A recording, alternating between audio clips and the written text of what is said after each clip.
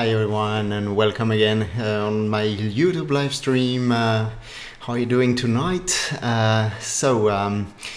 Yeah, well, the candidates is over. We could talk, of course, about current tournaments because the Grenke Chess Classic is going on now in Karlsruhe and now Baden-Baden. So we could actually do something about these games. But I think it's about time that we switch back to a maybe slightly more thorough idea of how to learn chess, what to do about training, and I thought it would be a good idea tonight to show you one of my, or perhaps my most memorable endgame.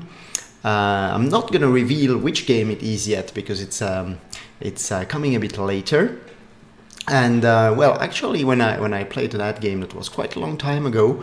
I was extremely impressed during the game. I had to defend. I mean, it's a game I lost in the endgame, and I was extremely impressed by my opponent's play. Not only during the game, because I was really trying to solve my problems, but in the end to no avail, and I lost that game. But also afterwards, when I analyzed it, it actually proved extremely instructive and extremely useful for my general understanding of endgames and chess. Well, I'm gonna check a bit about well, this is, yeah, I'm gonna check a bit in the chat, and I can see that some of you are already here. Hello Omkar, hello Noah, nice to see you all again. Yeah, here we are back, as you can see, and yeah, I hope that everything is okay. Actually, I'm gonna start by showing this very basic position, which you certainly know, because actually, if you remember, we've done a little bit about something about endgame in one of my previous live streams. I've talked about endgames and the importance of knowledge in endgames, if you remember. Otherwise, if you haven't checked that live stream, if you weren't there or haven't seen that video, you can always check it back on my channel. All videos and live streams are stored there. So you can check about the importance of learning theoretical positions in the endgame, and this is one of the most basic in rook endings. The reason I'm showing this is it's going to be useful for what we're gonna look at later on. And well, this is the Pelletier position, a very old position which has been, well, not invented but analyzed, and the method on how to draw with white has been determined by the great Pelletier. And well, the point is that white actually here is going to defend and make a draw, even though he's a pawn down. That black pawn can run, of course, but the basic idea of white's defense is that the rook is active.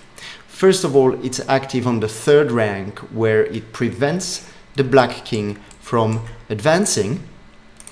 And well, let's say white is to move. Here he's gonna wait with his rook on the third rank. He can go to b3, to g3, doesn't really matter.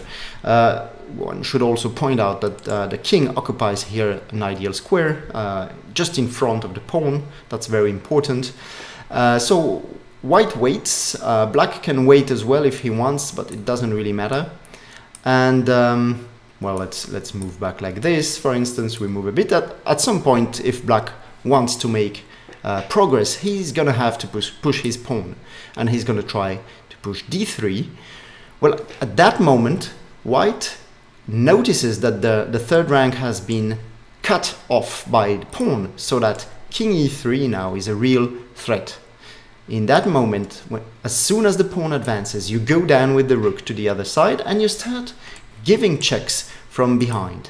Black is not in time by one tempo. In general, in chess, it's always about one tempo, and you can always go and complain to your friends, you know, I was short of one tempo, I would have won it, or I would have saved the game. But chess is mostly about one little tempo. And here is the case again. Well, if check, then the king goes up, simply check again, we go down again.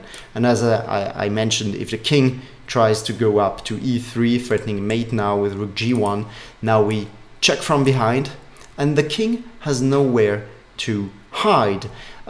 Just coming back, let's say, to this position again, if the rook leaves the third rank before the pawn has advanced, let's say goes down to h8, well, here it might not yet be too tragic, but basically you have to be careful that now the king can progress.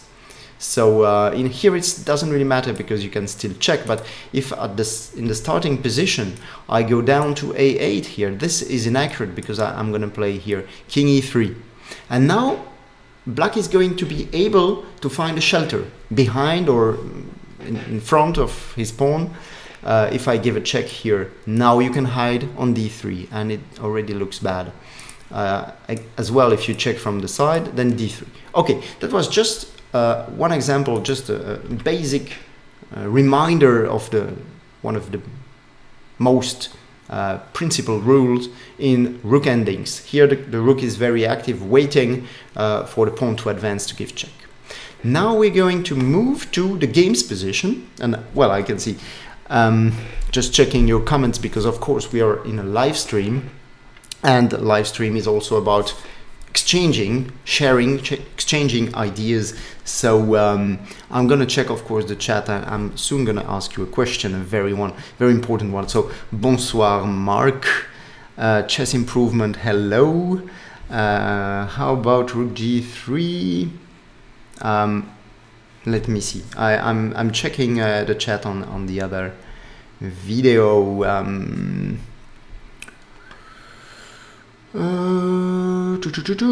Rook h8.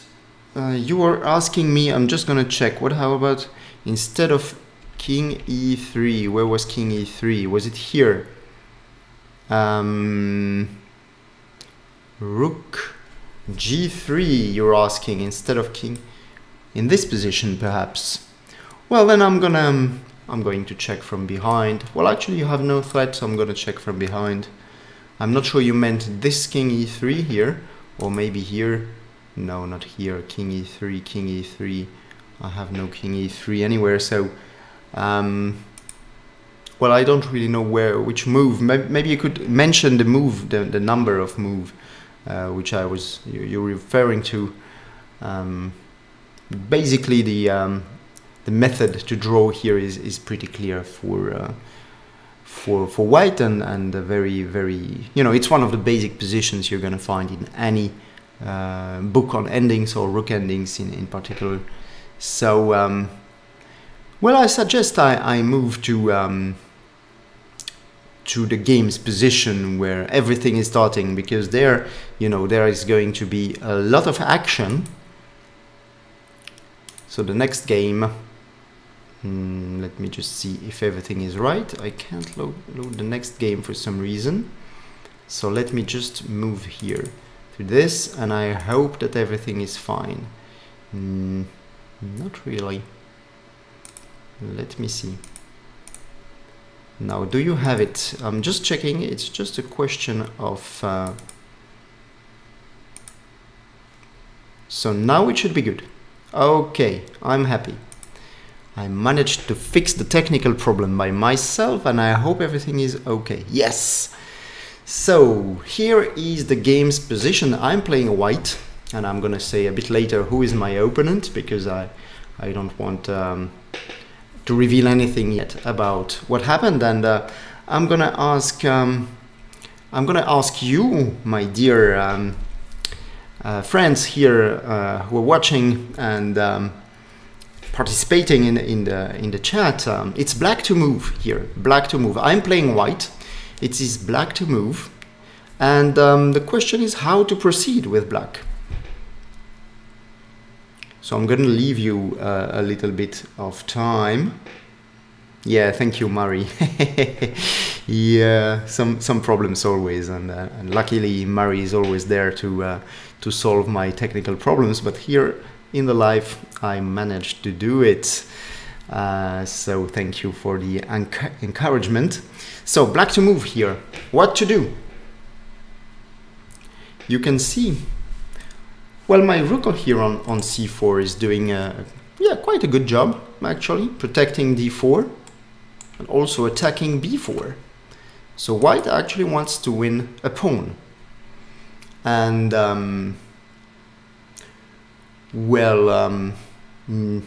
my king on f1 is a bit passive, of course, compared to your king on d5 with black here. And your rook is also doing quite a good job on the second rank. What can I say? Yeah, you have a pawn majority here. These 3 pawns, g5, f5, e4. I can't see yet any comments in the chat, so don't hesitate. It's your turn, black to move. What do you suggest? It's not an easy one. It's not such an easy one. You have a pawn majority, 3 against 2 here, and that's certainly gonna play some part here. So I've actually taken this board without any analysis, without any variation, so that we can actually analyze. And so Omkar, you are saying f4 looks natural, and you are absolutely right.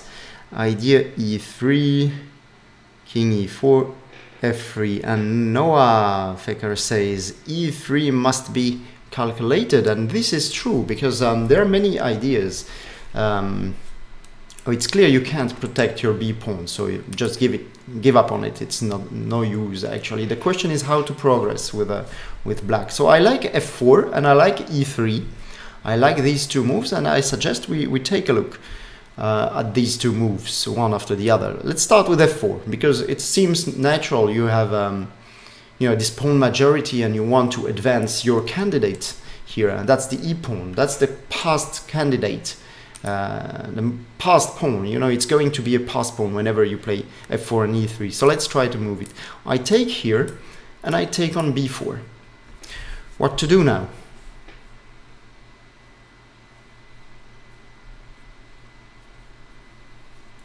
What to do now?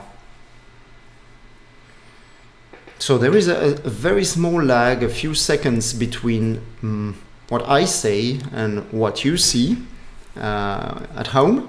That's why when I talk, you probably get that a few seconds later. So I'm leaving you, I'm giving you some time here. Rook takes b4.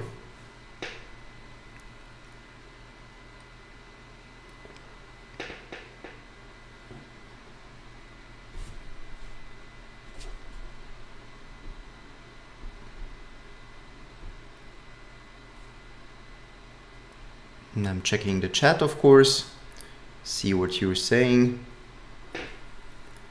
on my other comp.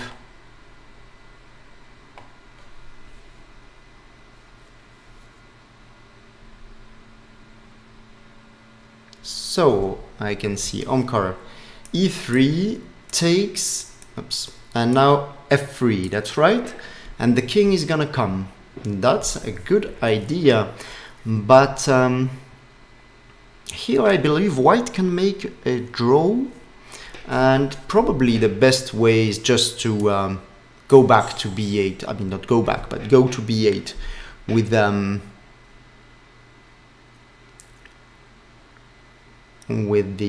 rook to b8. And now if you play king e4, I'm gonna check down to e8. Here there is no threat mate yet because I always have this square on f2. And I certainly have to make sure that if your king comes to e3 by taking my pawn, then I have to check you from behind. And then we actually get that Philidor kind of position. Actually, I could even probably afford wasting a tempo, even though it's not a good move to give. Well, maybe it's not a bad move to give a check because I can also check here. Now, and you have to go here, and you probably can't support your pawn with the king. So not quite ideal here. Well, just one pawn is enough, you know, but it has to be supported well. So f takes e3. What you can take a look at is f takes e3, and now it's a little bit tricky, perhaps. You know,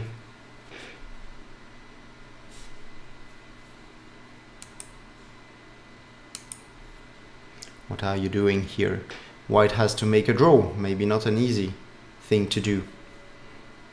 How to make a draw here after f takes e3 for white. Now the question for white, of course.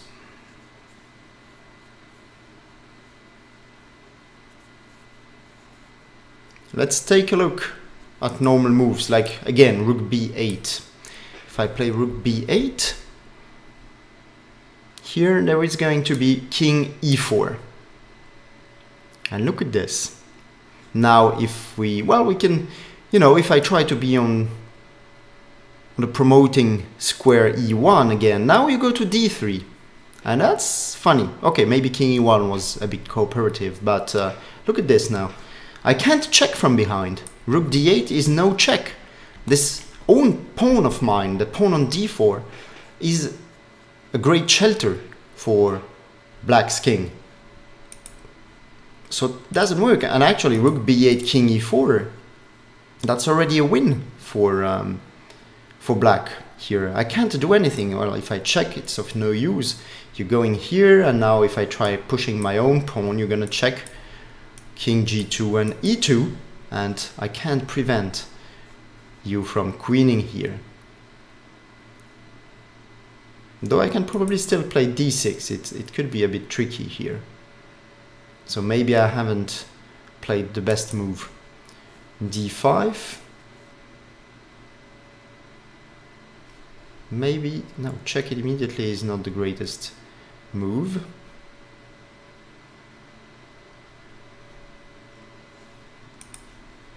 So how to win with white here?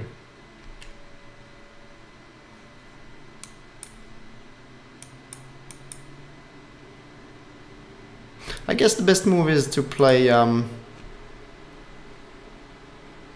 maybe, okay, probably there are some moves here. Okay, rook a1 is probably not too bad. King g2, and now maybe we have to stop that pawn and play rook a6. I think this should be winning quite comfortably. Maybe even here I should check first on f2. It could be better. But okay, this looks pretty good. Rook a1, king g2, rook a6, stopping the d pawn. Well, just to explain you, because maybe you haven't really seen the main point of d6. Now if we make a queen, takes, there is d7, and suddenly the d pawn queens as well. So that's not very good for black. So here rook a6, stopping the d pawn, and that king now of mine is very far from the pawn. And if we go back here, then probably just king d2, and not easy here with this pawn. Here white is going to lose. But yeah, that's why actually here, coming back to e3, let me just see. So Mark Cram is actually saying something very clever here. We have to give this pawn to be able to check. Yeah, we should give, actually if we have no pawn with white, it's even better. If we have no b3, no d4 in this position, it's a draw from the fiddler position. The black king cannot enter. So what to do here? What to do in this position? Rook b8 is not enough. Do you have a suggestion?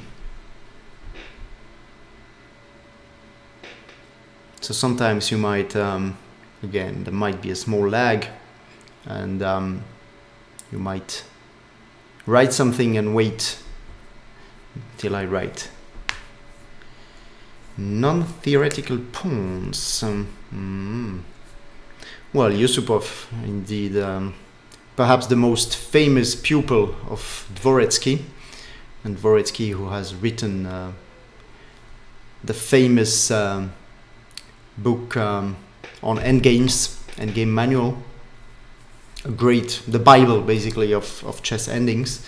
And Yusupov, his yeah, greatest pupil, candidates finalist at I think on two occasions. At the end of the 80s, beginning of the 90s, he was one of the top 5 players in the world, and a great endgame specialist as well. And he's become an author of chess books as well, with great works as well. So how to make a draw? Mark Cram says rook a4. So tell me, Mark Cram, what is the point if I play rook b2? Simply rook b2. I could play another move maybe, but rook b2. I just say, okay, you have played rook a4, nice for you. I only go to a4, to b2. What to do here?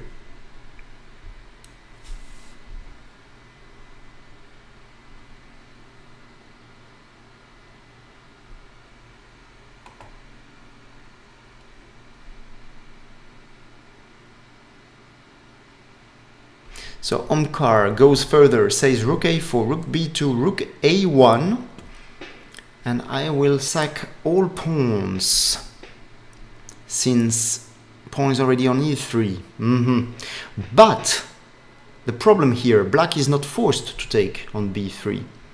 It's not checkers. In checkers, when your opponent gives you a piece or a pawn or whatever it's called, you have to take it. In chess you don't.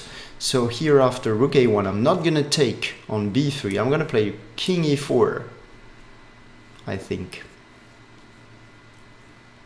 And how are you going to give up all pawns?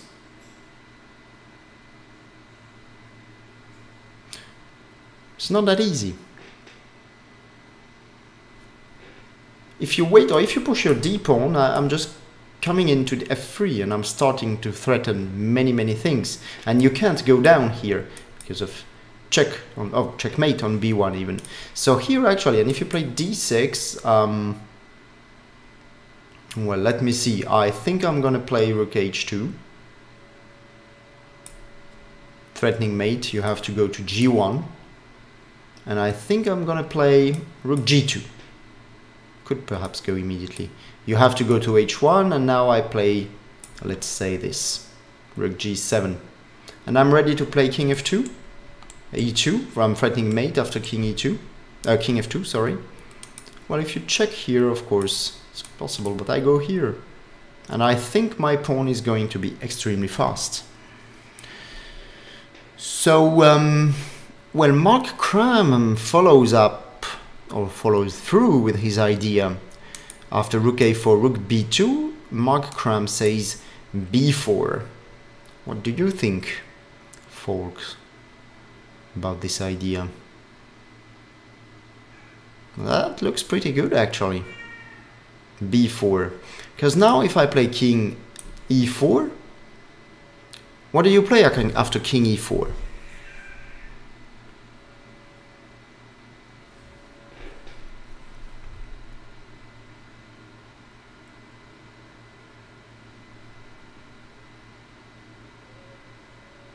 What to play after king e4? Well, sometimes I pause to let you think, of course, because it's not an easy position.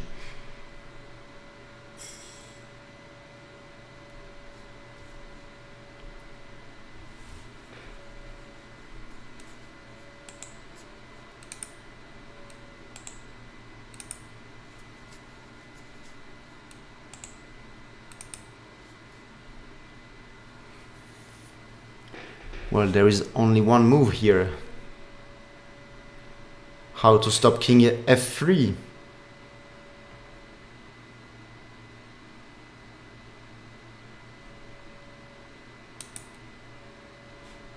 Yeah, well, it's rook a8. So now if king f3,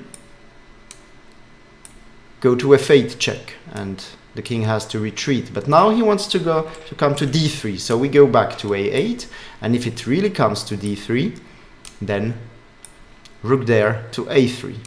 King d2, it's still not over. And here I play rook a1. And even though it looks very dangerous, let's say if e2 there, it's already okay for white. And there is basically no stopping rook e1, or actually I could play d5 next, so that's fine. king d2, and what can you do? Well, I play rook a1, yeah, and what to do here? If you take on b4, I just check here. And I'm going to escape. My king is going to escape. Whenever you leave d2 unprotected, I'm going to move king e2. Whenever you leave e2 unprotected, I'm going to move up. Yeah, rook a8, you're right. Omkar and Mark Cram. If you go to d3, I just go up here. And yeah, it's going to be fine already. If you go to e4, same story. Go down to a8. So here my only small problem is that the king on f1 is not ideally placed, but it's still enough to make a draw. It would be better on e1, but I don't really have the time to make it work. So well, rook a4, very good move. Rook a4, that's actually the only saving move here. And even if he we could think black is going to gain a tempo here. Rook f2, king e1, but he's improving the position of our king. King to e1. He goes king e4, and now again, I'm not going to make you wait or think again. It's the same move as before. b3, b4 move saves white from king d3, because we always have this check here. And if he plays king f3, then I have rook a8 in that position. And well, nothing to do for black here. If he checks here, we can go to d1 or to f1. Doesn't really matter. Perhaps to d1 is slightly more accurate, but it actually doesn't really change anything. King d1 is a draw, king f1 is a draw as well here. So, well, white in this line is in time, just in time, to push his b pawn, free the third rank, in order to give checks on that same rank. And that's going to prevent the black king from entering with devastating consequences. So f4 and e3, this looks actually very logical, but actually it's not enough. Well, there is one more resource here, which I'm just going to mention. I'm not going to ask you a question here, but there is f3, which is a very tricky move. f3 here. Well, that move actually is dangerous because it threatens mate on e1. But, well, white can save here. He plays rook, king e1. Rook e2, it's a good move. King has to go back to f1, and now we can play something like rook b2 or rook c2, maybe rook b2, say. We have to go back to e1 again. And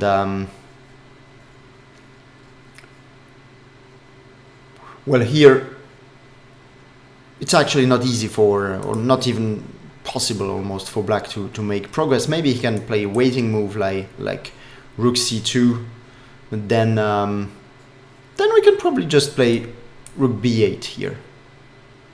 And after king takes d4, we can start checking from behind. And even if we have to give up this b3 pawn, we're probably just gonna make a draw quite comfortably here. Well, comfortably maybe not, but we are going to make a draw. So that's it's actually okay here. So coming back to the starting position, instead of f4, we are going to take a look at Noah's suggestion, which is e3. Very tempting as well.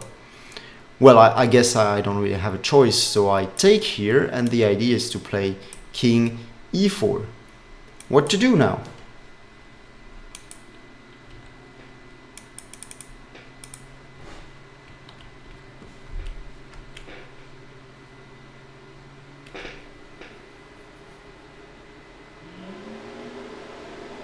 What to do?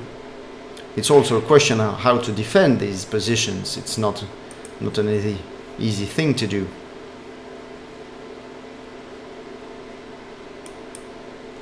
What do you think? The king is coming to f3, or perhaps even taking on e3. Depends a bit.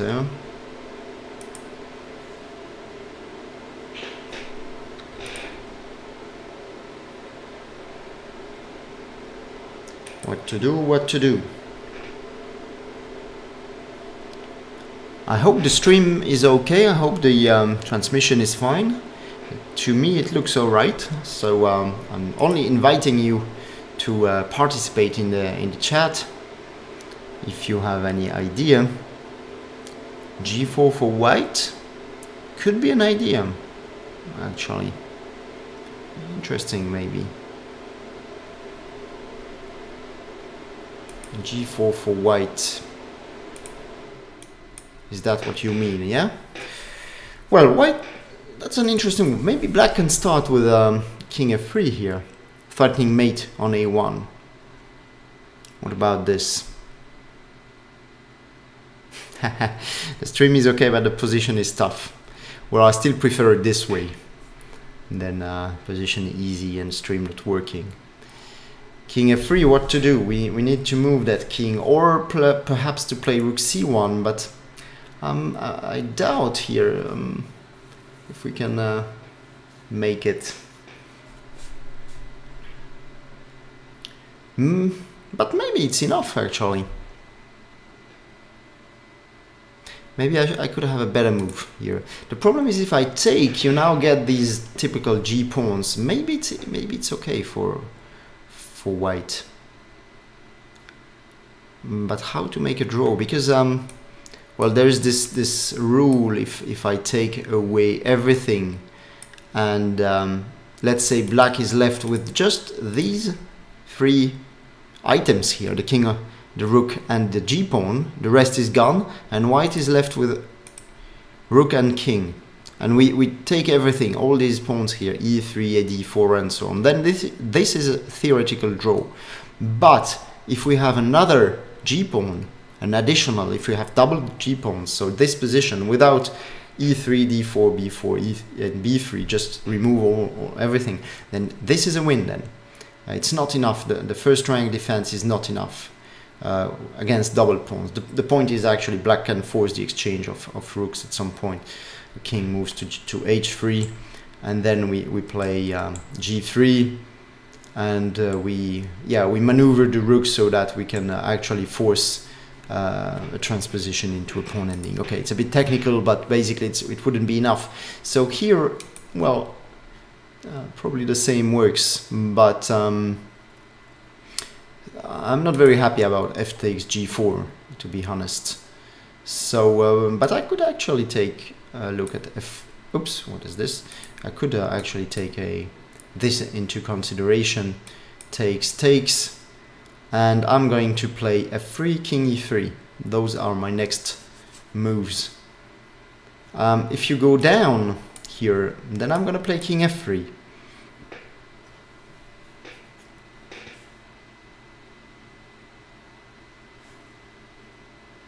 And I'm gonna take a look at your suggestion, Noah, to play d5, I guess after king e4.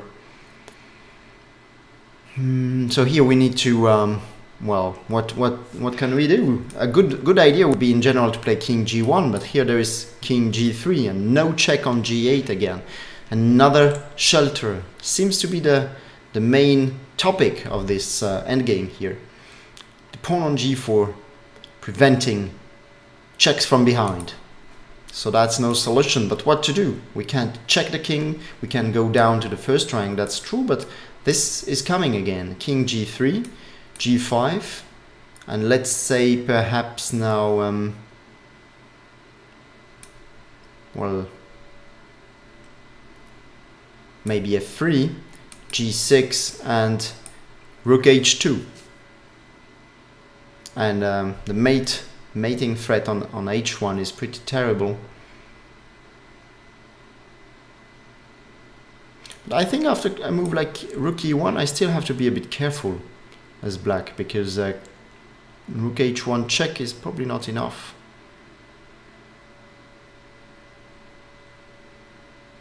Oh yes, maybe it is. Rook h1 check, king d2, and now I take on c1. If you push g7, I have rook c8. That's losing. And if you take, then I queen with check, f2, g7, and f1 check. So yeah, that seems to be enough too. So g4 seems to be perhaps not quite enough. I like the idea d5 by Noah. But let's check what it's worth. If I go into f3. No checks. No check for the rook, so we have to try rook c1. And maybe it's enough, actually. Maybe it's gonna be enough for white. The point is that after rook h2 I always have king g1, so that's no use, it's of no use. And if I take one of these pawns, g3, then I probably run. Maybe an idea is to play rook d2 here. That could be clever. Rook d2, preventing the pawn from moving further. And what does white do here? You can try king g1, but I'm gonna take, and I'm probably gonna come back here. Maybe I'll play g4 first. Doesn't seem too obvious yet, huh?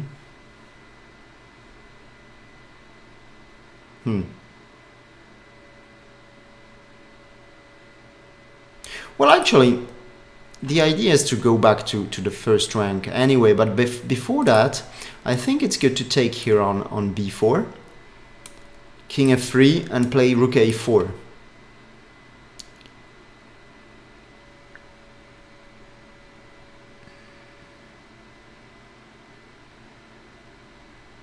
Rook c1 is maybe not forced. It's true, but actually, I took a look at this in my analysis, and actually the only way to draw for white is to take this pawn on b4 and go rook a4 now. And it's again a question of just one tempo. Well, if rook b2 we go down to a1. But if rook h1, if rook h2, then we have to play king g1, and we're gonna make it by one tempo too. Rook b2, rook a1, and that's actually just enough for white in this position.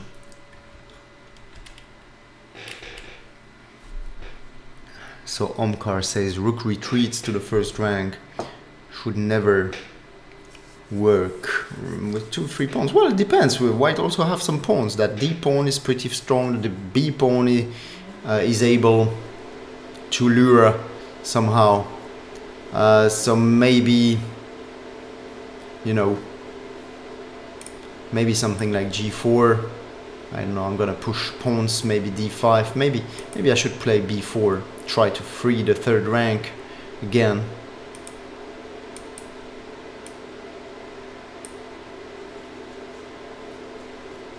Somehow it looks like it's going to be enough for white to make a draw. Let's say, I don't know, if you take on b4, push d pawn, and at some point I'm gonna force your rook back. At least if I put my rook behind my d pawn, it's going to be quite good, I think. So that should be enough for a draw, I think. But it's very close. It's very close. So well, let's actually go back to the starting position, f4. Well, not f4, before f4 or bishop e before e3. Well, you've actually guessed most of typical ideas for black here, which should work, but don't quite work in the way we are trying to make them here. There is another resource. I mean, it's all linked, of course, but there is another move for black here, which is actually the only winning move, and the one played by my opponent. So Omkar is asking, how is this a draw? So you were probably referring to the position after I played. Where was it? Yeah, I took that. Played king f3. I played this. You mean this position, right?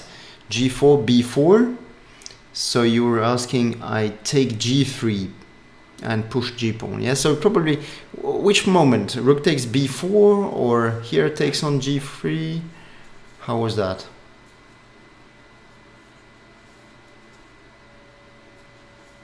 I would like to know which moment you mean that. After rook takes b4, or here in this moment, move 46 perhaps.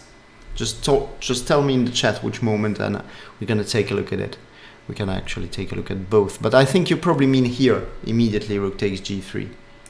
Yeah, king takes g3. Well, here, what about d5 maybe? King takes g3. Yeah, maybe. I think d5 should actually be enough, maybe.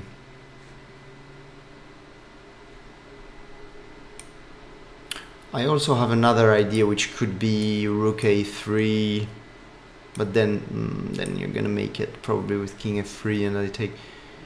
So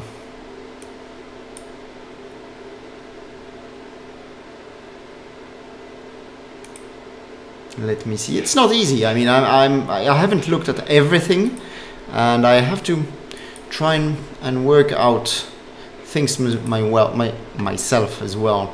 I'm tempted to play d5, but then you're right that king f3 and g3. Perhaps I should try. I mean, you want to go back to f3 with the king, right? That's your idea. Let me highlight it, and I need to be able to check you. So perhaps rook a5.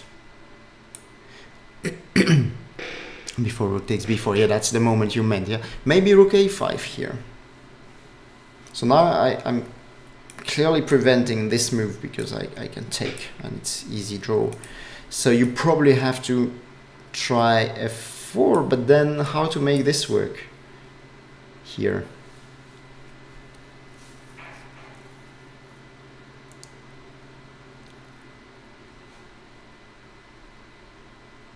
That's a draw because I'm able to check you on the third rank. And if you try king h2, this also looks like I am just in time to take on f5, yeah? And of course, I'm even gonna win the game. g3, rook h5 mate. So, okay, I tricked you. Yeah, so how to win after rook a5?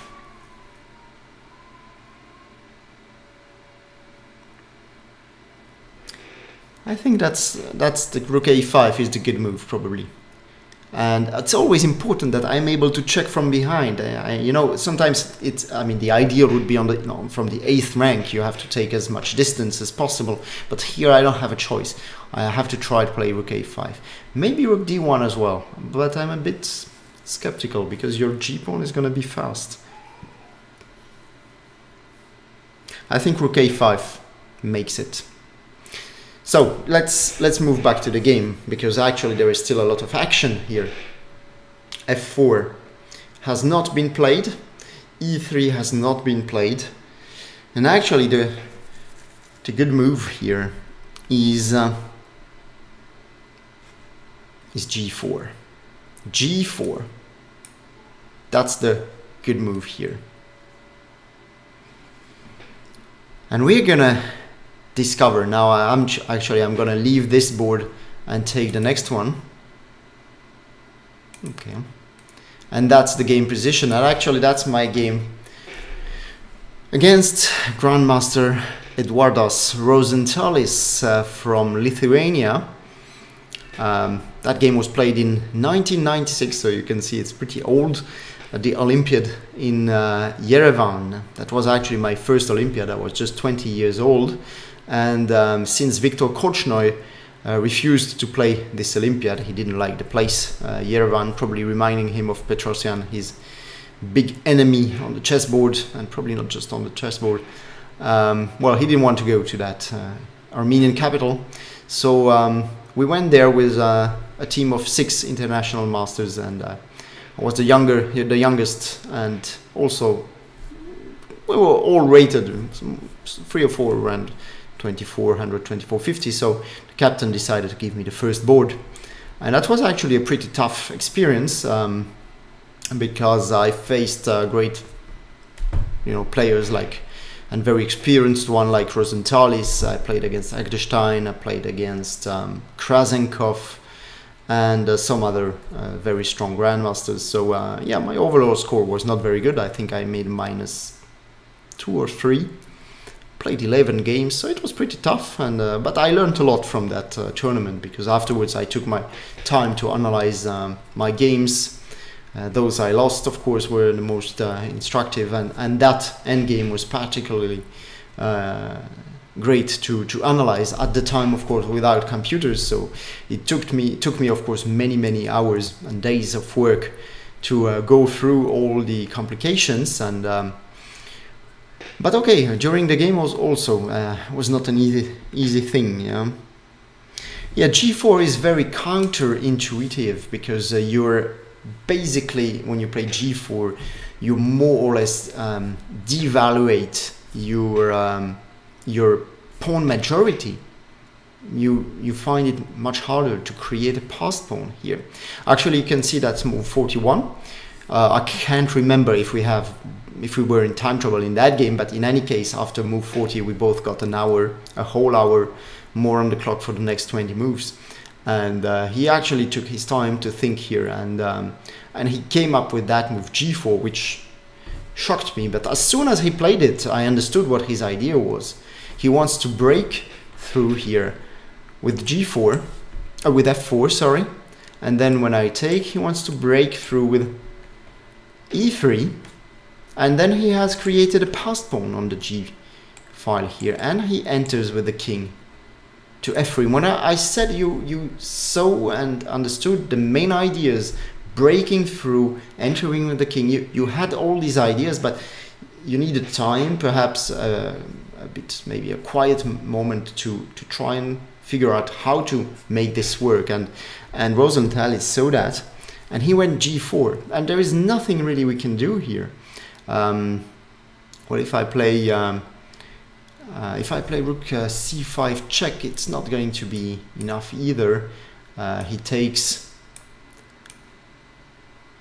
I take, and well, he's gonna go after my b pawn. I mean, that one is worth something as well.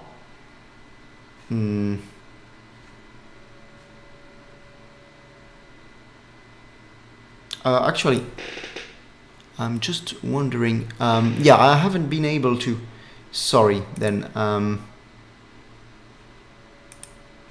something is happening which is not, just let me see, yeah, that's what I want, just, yeah, okay, sorry guys, again, something didn't work with the refreshment of the page, so I guess now you must have, yeah, that game against Rosenthal. So I was talking, and you can now see Rosenthal here and his picture at the time. He's still around 2600 nowadays, even though he's yeah, I was actually moving pieces, and you can really see what had happened.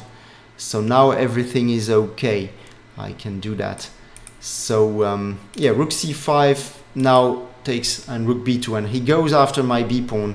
He's going to take it, and he's going to move his pawn forward. I think I'm not going to be able to save that game here. So I took on b4. He went f4, was his idea, of course. And well, I understood what's coming. I took a lot of time to think here. And I understood what was coming. He wants to play e3, he wants to create a passed pawn, and it's not easy. Again, if I take here, just e3 is coming, I have to take it. He comes through with the king, and he doesn't care about my pawns. He's not going to take them. He's going to use them. On the contrary, he's not going to take them. He's going to use them as a shelter for his king. And the g pawn is going to decide the game. So here, I'm going to lose it. f4, I played rook a4, rook b2. Well, actually, I said here e3. Actually, g3 is the best move, you know, as he played it in the game, and then e3, because the g pawn would be perhaps less dangerous.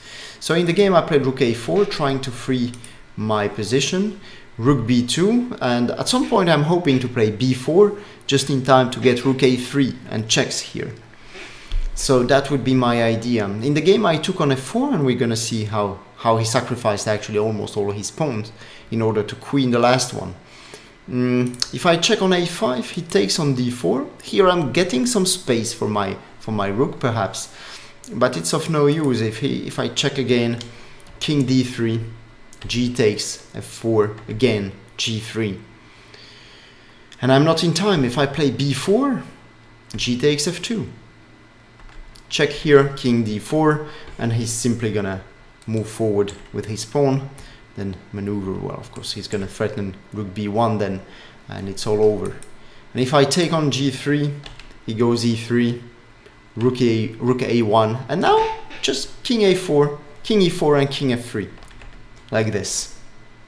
I mean, you're free to still write something. I'm in the chat, of course. Yeah, I'm trying to my best to explain things, but perhaps if things are not clear, just don't hesitate to put any questions there. So rook a4 check is of no use, and if I take here, again g3 takes, and first king e3. First king e3, because if he plays e3, then I hope I'm able to draw here with this move. Well, not sure yet, but I hope. Perhaps cutting his king, even though after king d3 it's still not so easy. In any case, king e3 is quite easy for him. b4, king f3 just in time to get e3, and oh sorry, wrong move for the rook, to get e3 just in time, and then I'm just completely lost with white. So I took on f4. The question whether we can download the analysis, I'm not sure, but it's a good question actually. Perhaps I have no idea if technically I can put a link in, you know, down in the comments afterwards.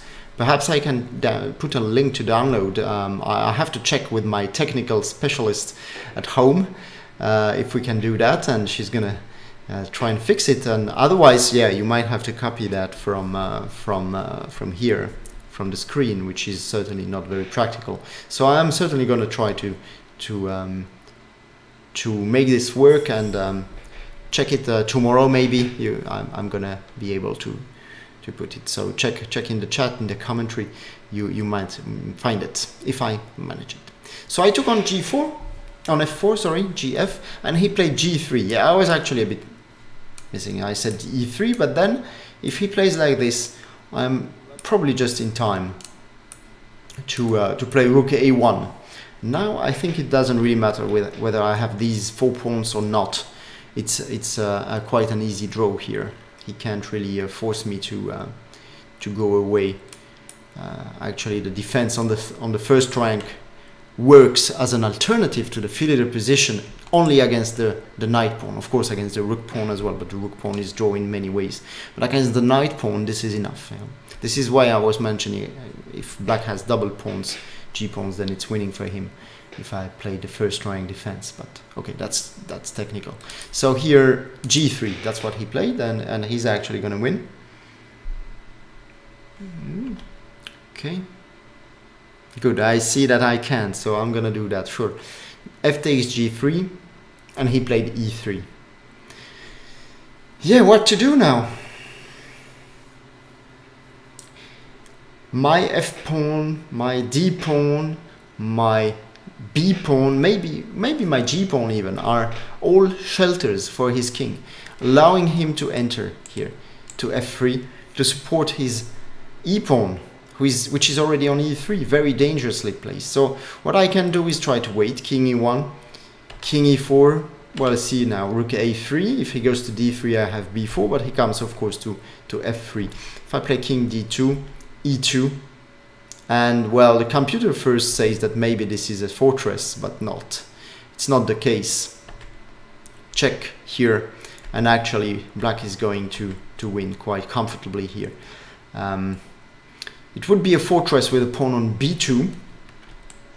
Well, actually, kind of rook on c3 and making a draw. But with a pawn on b3, it's actually lost here. And he just comes with the king.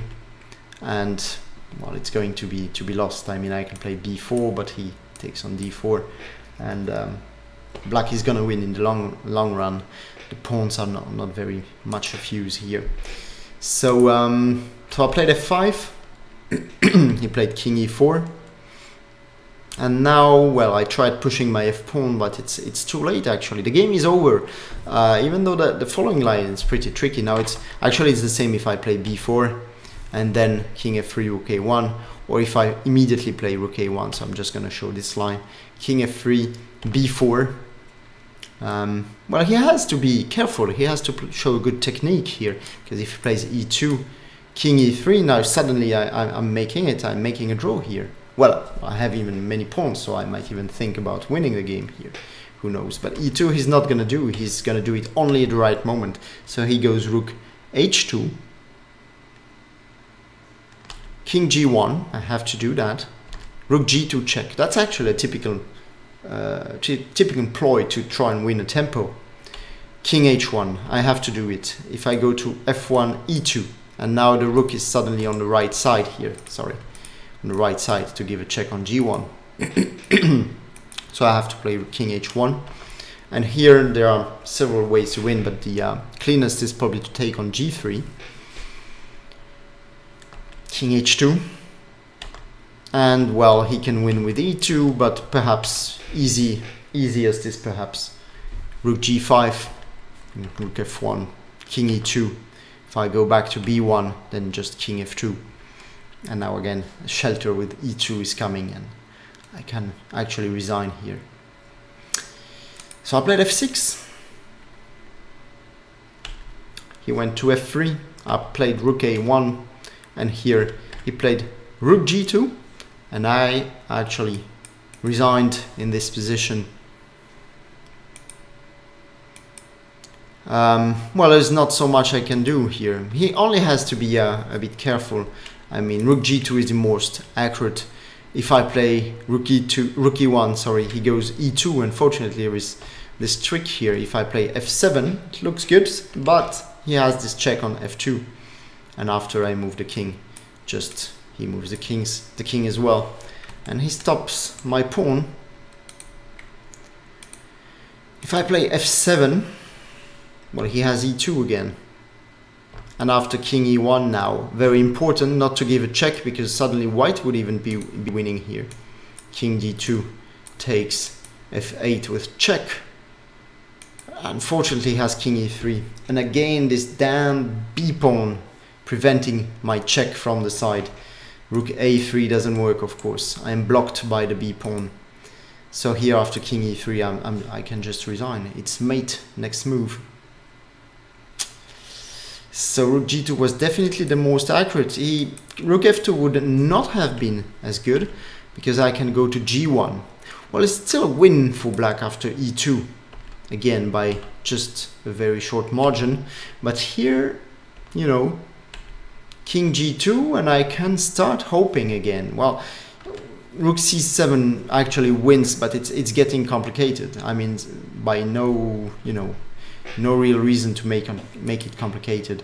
And in case he even plays rook g2, then I go to h1, and suddenly my f pawn is distracting black's forces, and here I can save my skin.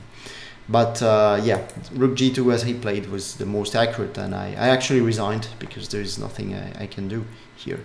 Well, I don't know what you think about this endgame. Yeah, well, I can see Omkar Credeo thinks it was a really amazing rook ending, and actually, yeah, I think so as well. Some years ago, not too many years ago, Rosenthalis published a book about his best games, and he's actually an endgame specialist. He's won many nice rook endgames as well, and one of his star games in the book is this endgame. Well, actually the whole game was quite good as well, but the endgame is clearly the star part of that game. So yeah, it was actually a very nice idea, giving up all your pawns, almost all your pawns, 3 pawns, in order to make the last pawn queen, and you know, important, of course, all these shelters, the white pawns disturbing the defense from all sides. That's really something which marked my memory, and it's always remained something quite instructive. I never really got the chance to be on the other side of the board and use these ideas to try and win, but sometimes you get one pawn as a shelter, but so many pawns is something really something. So yeah, so well, it's about it, I guess, for today. I hope you enjoyed that rook endgame, and those of you who were not here during the live stream, but maybe you can enjoy this video afterwards, of course, by watching it on in my channel. I hope you enjoyed it as well, and you're very welcome to leave comments down below, as people did here in the chat. Yeah, just feel free to subscribe to my channel if you haven't done it, and to like the video or the live we've done tonight. Thank you for oh, and Terak, hello Terak, and thank you for your nice video, by the way, and it's good that you join us tonight for the live. You can check Terak channel as well. He's made a very funny video as well about his way of seeing me, because Tera is actually Christian. He's a chess player from Switzerland, and he's yeah, a bit older than me, so he's seen me grow, and he made a nice little video about that. Yeah, thank you Omkar, thank you Mark, thank you everyone for participating in the analysis and making this live stream very lively. So I'm sure to see you next week. Thank you again for watching, and see you, well, bye bye. Thank you.